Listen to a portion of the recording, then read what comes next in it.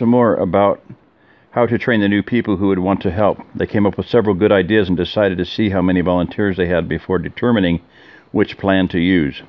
When the meeting broke up, Greg asked Mark if he had a minute. The two men walked out of the sheriff's office onto the courthouse lawn. "I just want to apologize to you for not being more forthcoming when Kurt brought me over to visit your place. I should have told you we had a group, but I didn't know if I could trust you or not at that point," Greg began. "That's okay," Mark responded. "As I remember, I didn't trust you enough to answer all of your questions either. I guess that trust has to be built up slowly." He paused. "I'm still amazed that you all were able to get a group together before the stuff hit the fan.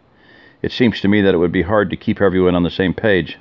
Heck, even when the solutions look obvious to me now, there is always at least a dissenter or two in the group.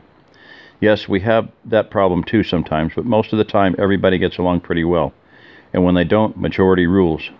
Kurt, who had walked up on the conversation, concurred. "I wanted to let you know that Kurt and I were both amazed at how much Silver Hills had accomplished in less than a month. It took us over a year to get basically to the same point at Promise Point. It's a real testament to your leadership."